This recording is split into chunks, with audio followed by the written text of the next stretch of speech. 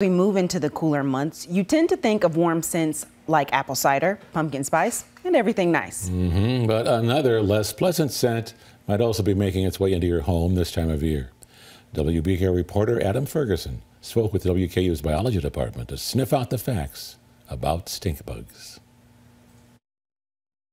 Stink bugs, and in particular the invasive species known as the brown marmorated stink bug, have a habit of finding any nook and cranny they can use to get into your home so they can comfortably ride out the winter months. Experts say these pests pose no threat to people or pets, but they can still be quite a shock for people who don't expect them. They're not carrying disease. They're not toxic. The only thing that stink bugs do is they stink. So if you harass them or crush them, you're going to smell the odor, and it's, I don't know, I don't even know how to describe it. It's a unique sort of smelly smell.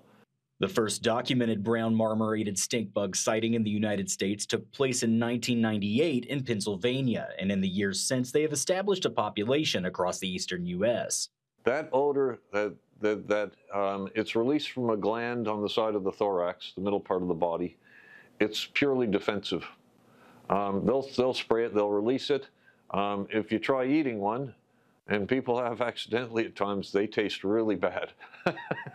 According to Phillips, the best way to keep these pungent pests from penetrating your home is to caulk any possible entry points that they might use to get inside, like weather stripping on doors that can wear down over time.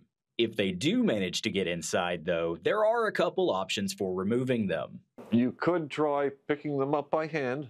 They don't bite. I mean, if you pick them up gently and you can throw them outside, okay, that could work. But if you throw them outside, they may make their way back in unless you sealed up your house. And if you have a lot of them, I've heard of people having hundreds, literally hundreds coming into their house.